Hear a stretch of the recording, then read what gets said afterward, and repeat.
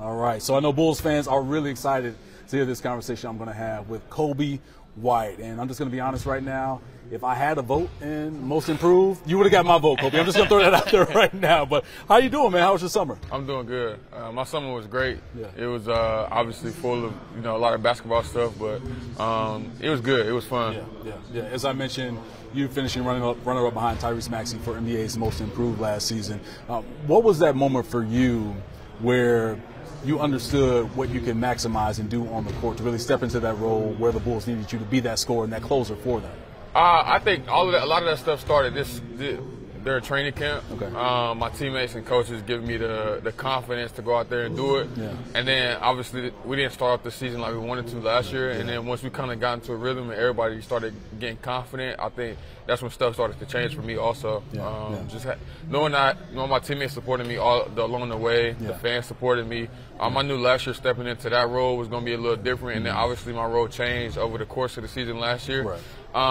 But it was a good learning experience for me, and this year I'm excited to build off of it. And talking about your teammates and speaking of them and just the lessons that you got from them and just being in those positions of getting the advice, I mean, what really stood out to you from maybe conversations that you've had with DeMar? We know that he's no longer with the team with the Sacramento Kings, but also Zach and, think about Nikola Vucevic and players like that have certain statuses in the league, but look to you to really empower you to say, hey, Coby, we need you to do this. We know you can do this. Mm-hmm. So what were those conversations like? I mean, they were honest. I would say the one thing honest, especially with Debo, with DeMar, him just learning from him, learning what he sees, what he doesn't see, how he manipulates games and stuff like that.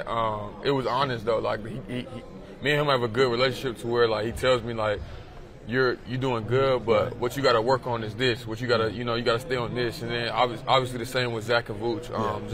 Zach always been a guy that always kind of believed in me from the beginning, since I was a rookie, just telling me like how good I was and how good I can be and stuff like that. Even sometimes when I didn't believe in myself, he was always a guy that always instilled confidence in me.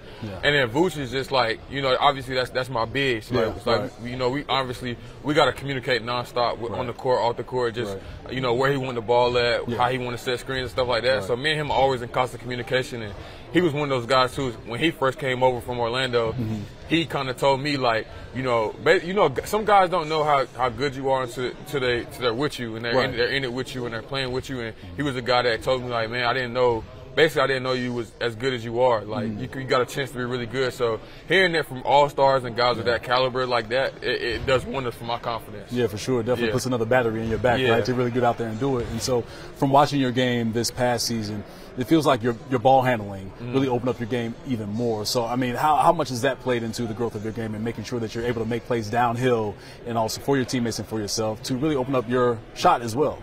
It's played a huge part because really ball handling kind of, if you look at all the really, really talented stars in the league, they all are able to create off the bounce and all have a good handle. So I feel like it opens up a lot for you, just being able to have the ball control and be able to make reads through it. Because if you don't have to really worry about where the ball is going, you can have your head on the swivel, making reads, seeing what's in front of you. So for me, it opened up a lot. Not only just off the dribble, in the shooting, creating your own shot, but also creating for my teammates too as well. Every season, your numbers, your status, your role, the expectations go up and up, and especially for this year coming off the season that you had last year. So how do you envision for yourself individually what you want for this upcoming season, and then also from a team aspect as well? I think for me personally, like I'm not the type of dude that looks towards the future. Like obviously I really want to build on last season, but I like to live in the presence and control what I can control.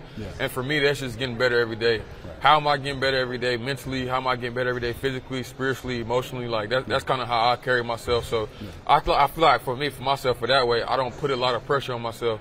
If I just take it day by day, and I'm not looking towards the future, I know God got me. So at the end of the day, that's kind of how I look at it. As a team, for us, I just want to win games. Whatever, obviously win is the most important thing. I think we have a really talented team. We obviously got younger. We obviously got some good guys, obviously getting Giddy, drafting Modest, getting Zoe back. So I feel like this year we'll play a lot more faster pace, getting up and down. So for us, that's what we got to key in on. I think in order for us to be good and have a chance, we got to play fast. I love that you brought up the name Josh Giddey. Obviously came over in the trade for Alex Caruso, but you talk about this team offensively wanting to get up and down, and that's the style of pace that your head coach Billy Donovan wants you to play. But when you're matched up and you have a 6'8" point guard running the break, and for yourself, that again, as we talked about, you can make plays for yourself with the basketball, but as a shooter too, has to feel great to have a guy like Josh Giddey that can run that point and find you in different areas of the court so you can get your shot off. Yeah, definitely.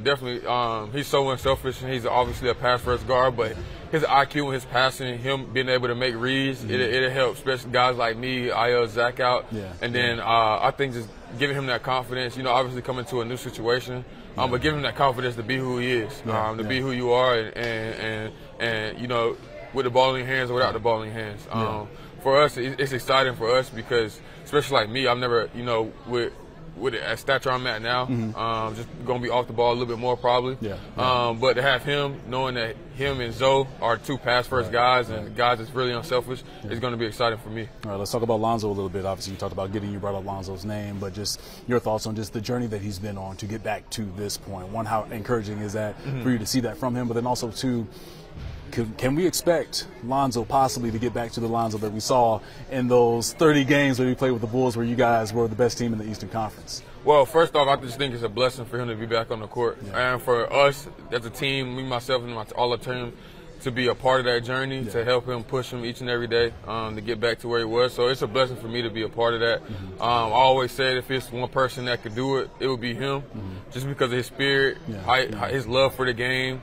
Like I always say, he's one of the most positive guys I've ever met. Like, just always smiling, always happy, always excited. And every single day you're going to get the same Lonzo. Like, no matter where he's at in his rehab, no matter where he was at, coming back, whatever it may be, he knew he was going to get this. You knew he was going to get the same Zoe. So that's the one thing that I respected about him, that when times got hard, it didn't affect him.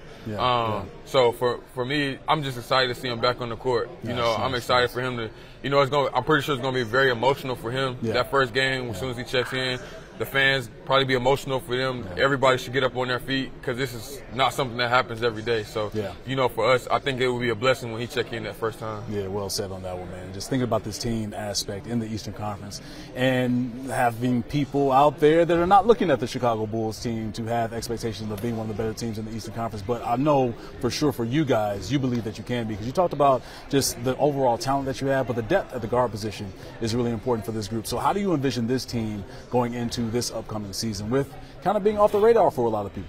I think that we kind of know that people are kind of counting us out, but for us as a team, we want to stick with each other, believe in ourselves, and I'll just take it one day at a time. Obviously, we got younger, and obviously it's going to be, without Debo and AC here, it's going to be ups and downs and adversity. But I feel like with us, we all want to win. I think that's the one thing with our team. We all got one common goal, and that's to win. And I think if you got that, you can get over any hump or any hurdle. I definitely understand that. Listen, I was in the United Center that night when Coby went crazy against the Atlanta Hawks in that play-in game. If I was NBA commissioner, those points, the 40, that counts. So we're going to make sure that counts. In Chicago's books, it definitely counts. Coby White, we appreciate the time, man. Thank you, man. Yeah.